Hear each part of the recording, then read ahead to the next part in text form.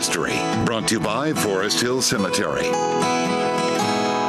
Well, of course, getting across the river was an important thing, and they had a ferry hung from the end of the island, and it was a swing ferry, had these pontoons holding up the line, and it would come in along the shore here, take on passengers and goods, and use oars to swing across. Well, it was that way up until the late 1890s when Hamilton County built the County Bridge, and this is it.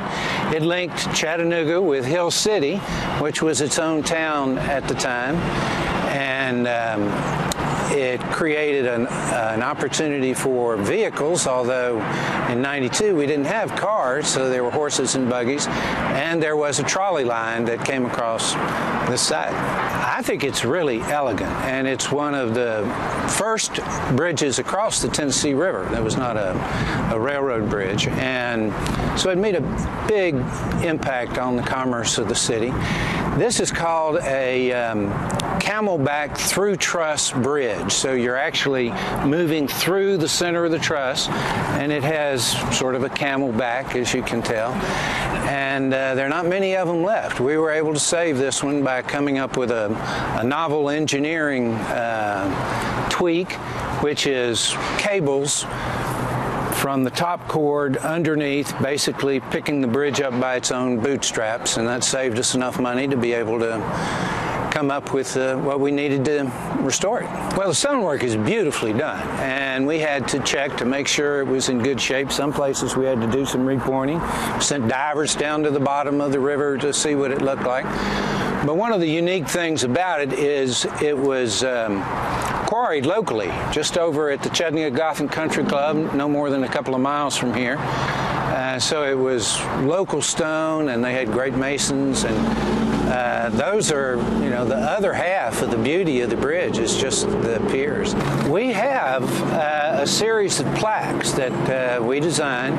There are 2 at each of the pier plazas we made, and there's a lot of the history of the bridge, river traffic, city of Chattanooga on these historic plaques. There's no doubt that the history and the beauty of the Walnut Street Bridge runs deep here in Chattanooga, but can you believe in the late 70s and early 80s they wanted to destroy the bridge? Well, there was an opportunity to replace it and get another bridge, and so the Federal Bridge Replacement Act was going to sacrifice this one for that one. And a group of local people, it was closed in '78. Back then, Landmarks, the preservation group that's now Cornerstones, made an effort to bring it to people's attention. Well, going back with the original materials, we're very fond of this wood deck. It's got a great texture. It's got a good feel to it. The most important thing is these cables here. That's the re-support that allowed us to save over $4 million and made the project doable. I felt it was very important, being an urban designer, making this connection and making it in such a way that helps make Chattanooga a walkable, bikeable city. And that's what we're into. We want to make it accessible to baby carriages and unicycles and bicycles. This is a route that is protected. It's safe. People use it as a park. They come out here and eat their lunch. They play their guitar, and there are no threats to children running around. So it's a great big elevated park right in the middle of the city.